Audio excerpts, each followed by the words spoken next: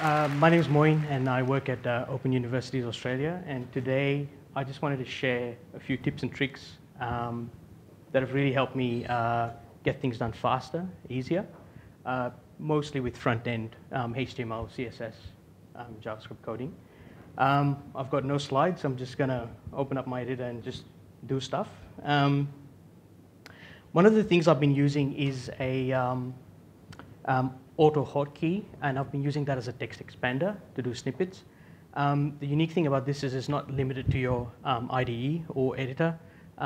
You can use that anyway if you've got it set up.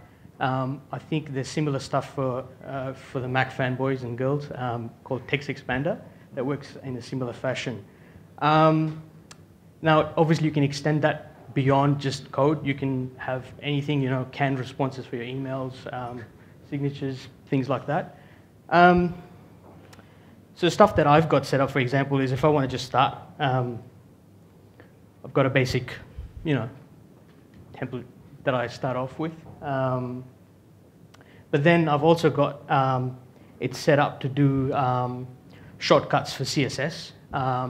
So instead of typing the whole property and value, you can just do the first letter. So for float left, for example, you could just do F, L, and then hit a tab to expand it out. For example,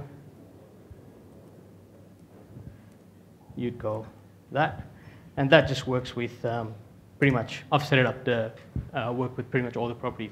The other cool thing I've done with this is you can also do things like, and that does uses the number to do the unit as well. Again, I've extended it to do a whole bunch of stuff. You can set it up to do shortcuts to set up your CSS file or link to your CSS file.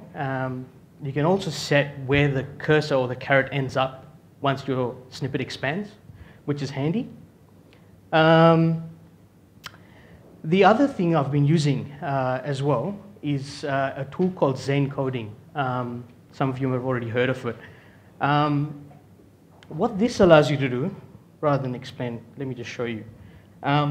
It's an add-on that's available for many IDEs and editors. There's one for Notepad++, there's one for Coda, IntelliJ, Eclipse, all the standard editors out there.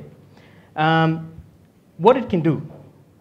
So if you were thinking about laying out your markup, and let's say you wanted a div with an ID of page. Within that, you wanted a div which was going to have a class of logo. And next to that, you wanted a UL for your navigation. Inside that, you wanted 5 list items. And inside that, you wanted an anchor. Let's just give it a href now of something. And then you just hit Control-E for Notepad++, and that just expands out to markup, which is pretty handy. It works for any XML-based language, so you could just use that for a lot of stuff. You could pretty much write an entire page in one line and then expand it out. The other thing it also does is once it expands that out, it gives you keyboard shortcuts to put the caret to the next edit point. So if you went Control-Alt, right bracket, it would just jump there. Another one would jump there. Another one, it would jump there. So it really speeds things up. 1 minute. Another handy thing that it does is you could have, for example, a bunch of stuff like that, and you can use Zen coding again to wrap that in markup. An example for this one could be UL li star, and the star is what says what markup and where to wrap that up with. And if you did that, boom. A few other things I wanted to share as well is some of you may know Firebug. We all use it, but Firebug has add-ons on top of Firebug itself that do pretty handy things. There's one, for example, we'll just jump onto Zen Coding's website. You could install this called Fire Picker, which adds in a